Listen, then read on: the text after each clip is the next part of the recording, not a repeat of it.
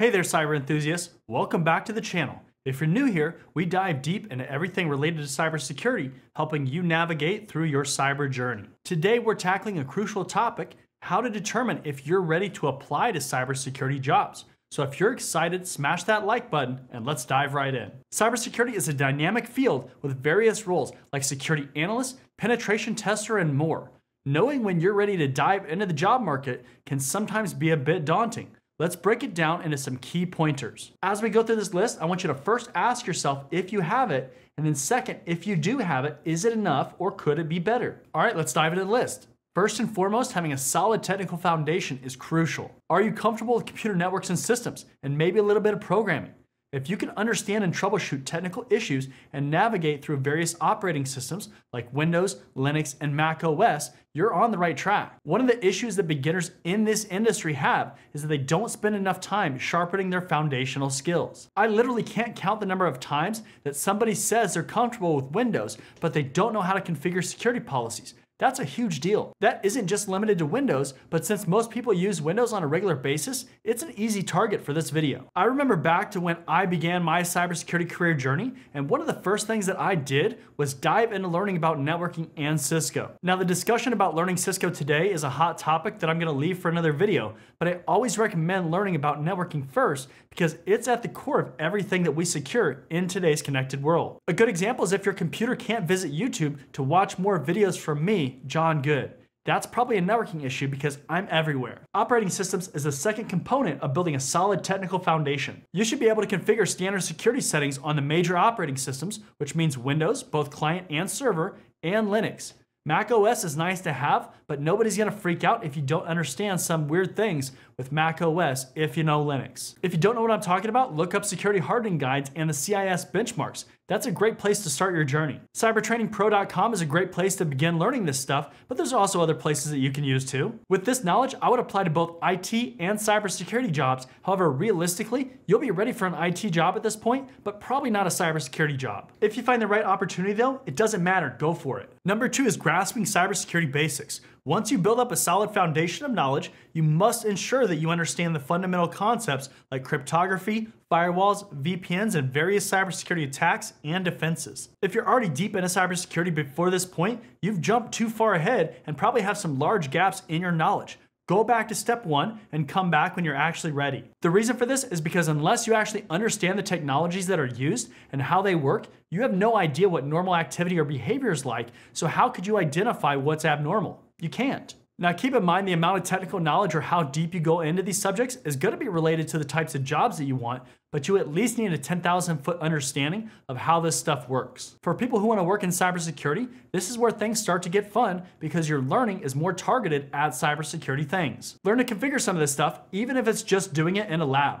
Play around with the technologies and just try it. The more that you experiment, the better off that you're going to be. There's plenty of online platforms that can help you dive into the cybersecurity aspects. They include places like Cybercity, Udemy, and Cybert Training Pro, where there are courses to help build your foundation in cybersecurity. Now you'll be more versed in cybersecurity, so again, keep applying to both IT and cybersecurity jobs, but understand that you're still early on in your journey. Moving on to number 3, get hands-on experience. I kind of already mentioned this in number 2, but theoretical knowledge is great, however, applying it practically is vital. This goes back to experimenting and trying things out. You aren't going to learn nearly as much without breaking things and fixing them. If you implement a firewall but the access control lists aren't blocking traffic, what's wrong? If your security policies on Windows systems aren't being deployed, why not? These are examples of different things that you can try.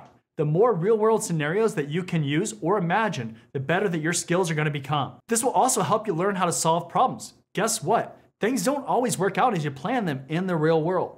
You can also highlight this experience on your resume or in a job interview. More hands-on experience also helps highlight your overall interest in the career field. Use platforms like Hack the Box or TryHackMe to get your hands dirty with real-world cybersecurity scenarios. Now you're starting to build up some serious bullet points for your resume and hopefully some projects that you can display to employers.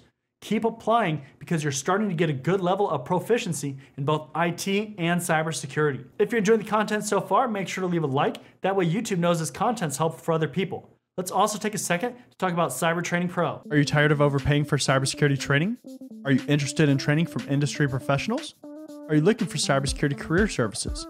If you answered yes to any of those questions, then cybertrainingpro.com is the perfect platform for you. At Cybert Training Pro, we're a one-stop shop for all your cybersecurity needs. We can train you for industry certifications or just improve your overall knowledge and skills in a certain area. Unlike other platforms, we don't stop there. We can also coach you throughout your career, practice your interview skills, or create a high-performing resume with our career services. CybertrainingPro.com isn't just another training platform. Students get exclusive access to our private community where we go beyond training courses to provide additional content, tips and tricks, and engagement with both other students and staff. Look, by the year 2025, there could be as many as 3.5 million job openings in cybersecurity. With so much opportunity, why not maximize your career potential with a platform that cares about your success? Come join us at cybertrainingpro.com and start building your future today.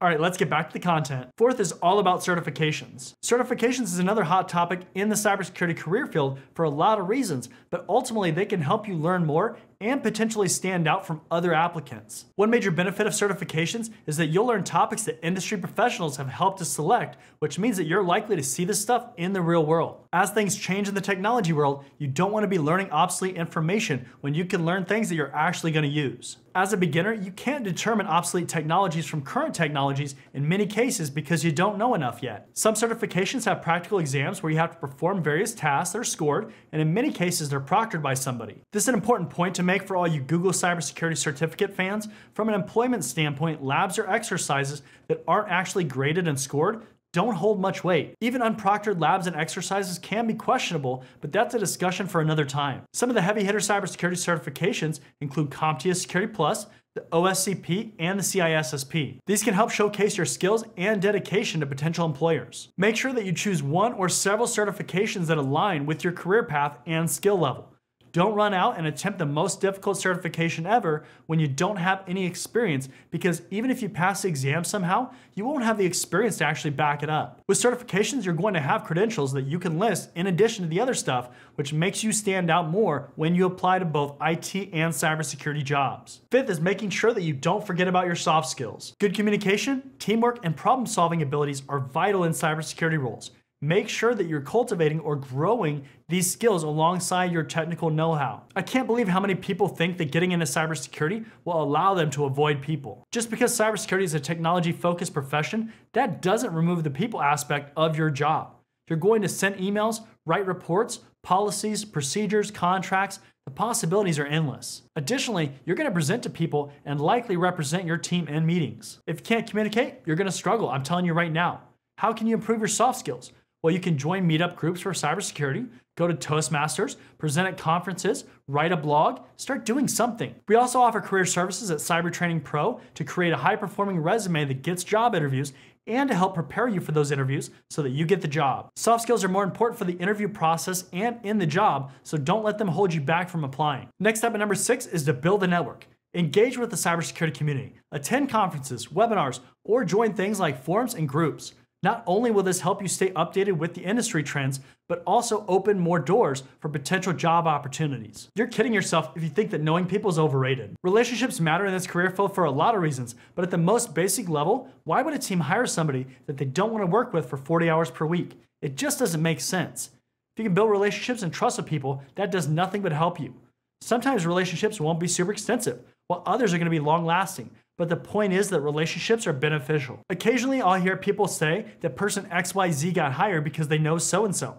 Well, guess what? Wouldn't you rather be that person than not getting hired at all? I'm telling you this because this step is extremely important. With a solid network, you might not even have to apply to jobs, but it'll certainly help, especially if you've done everything else in this video. Question of the day: what are you doing to get into cybersecurity? If you're already working in cybersecurity, what are you doing to advance your career? I'd love to hear about it in the comments below. Remember, everyone's journey into cybersecurity is unique. Some might land a role with minimal experience, while others might take a longer route. The important thing is to keep learning, stay curious, and be persistent. I want you to do a self-check and consider these pointers and understand where you stand. And hey, even if you feel like you're not 100% ready, sometimes taking that leap to apply for jobs can provide valuable experience and feedback. Just make sure that you showcase your skills, projects, and willingness to learn in your applications. That's it for today, Cyber Warriors. If you found this video helpful, hit that like button and share it with your friends who are navigating through their cybersecurity journey. Until next time, stay safe and keep getting better every day.